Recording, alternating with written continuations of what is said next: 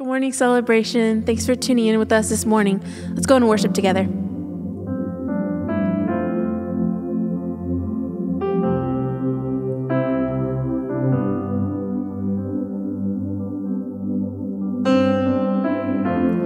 And peace like a river wash over me,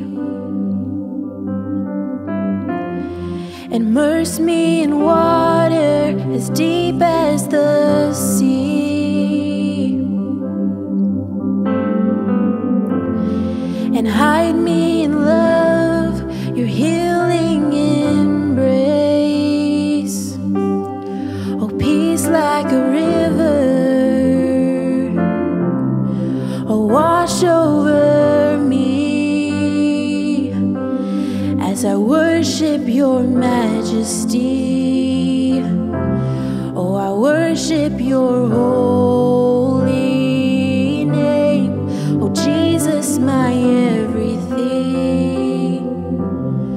Oh, all that I am is yours as I worship your majesty. Oh, I worship your holy name. Oh, Jesus, my everything. All that I am is yours. And come, Holy Spirit, rain down on me. Break open the heavens and drench the unseen, and pour out your presence as I pour out your praise. And come, Holy Spirit, oh Lord, have your way as I worship your majesty. Oh, I worship your holy name. Oh, Jesus, my everything.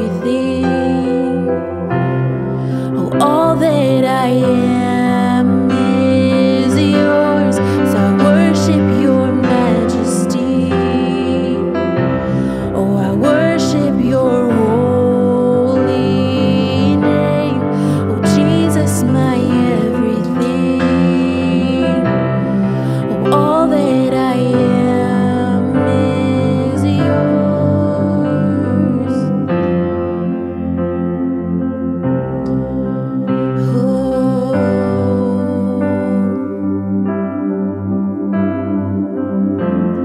And hope in the heavens, fling wide the gates, flood every heart with mercy, and pour out your presence, inhabit our praise as we cry, holy, holy.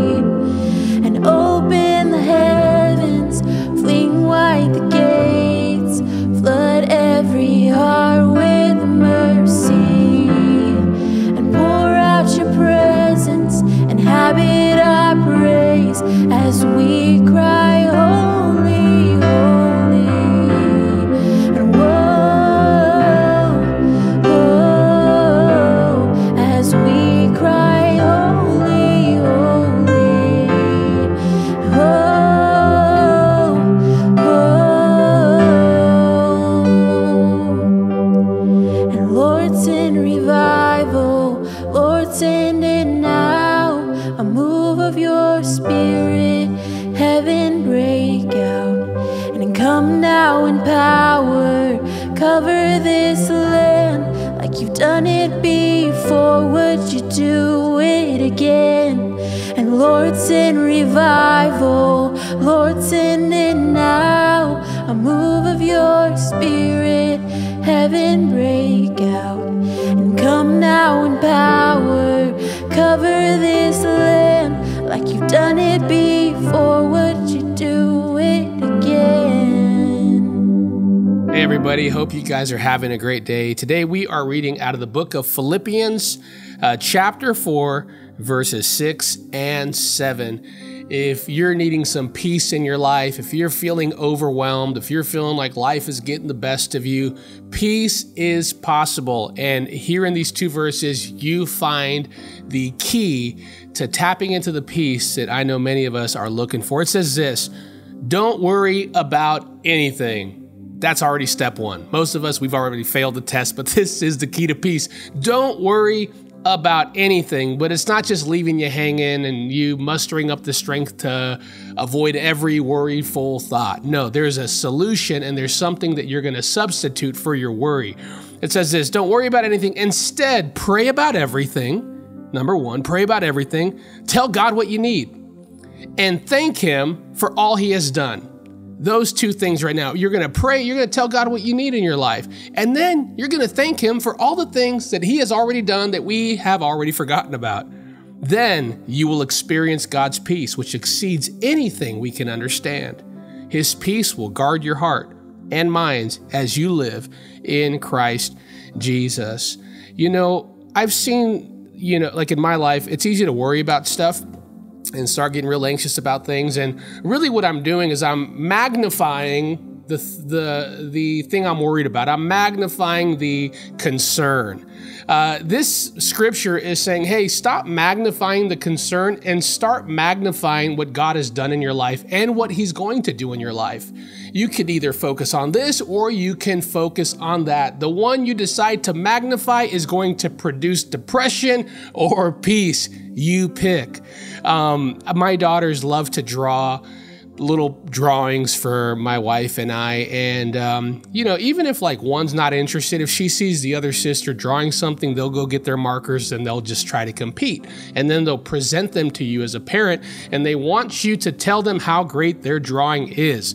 And so many times I'll be looking at one drawing and I'm magnifying it. Wow, this is so good. You're doing such a great job. But then my other daughter gets a little bit jealous, and now she's demanding my attention. And so I'm like, you hold on. Let me go talk to you and magnify. Hey, this is such a great painting. Wow, look at that. If I was really a stick figure and skinny, that would be awesome. And in the process of magnifying these drawings, I realized something. It is impossible to magnify them both at the same time. In your life today, you have control of what you're going to make a big deal. I can either thank God for all He has done and make God a big deal, or I can focus on the negativity and make that a big deal. But I can't do it both at the same exact time. Today, choose wisely.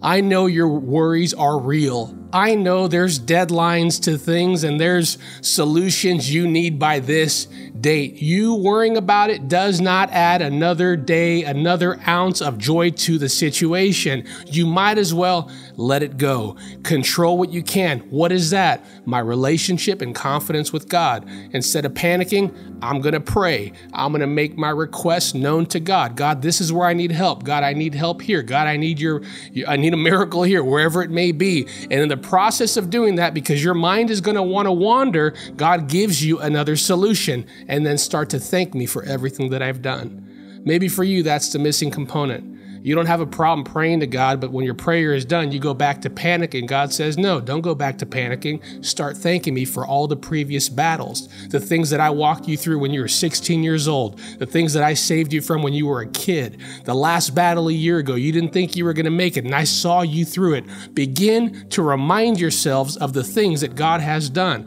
I believe as you do, you're going to find yourself experiencing this peace that will give you a confidence to walk out whatever you're going through today. Peace is possible today. Just do what the Bible says to do. Let's pray. God, today, over every heavy heart, we speak peace. We surrender our worries to you.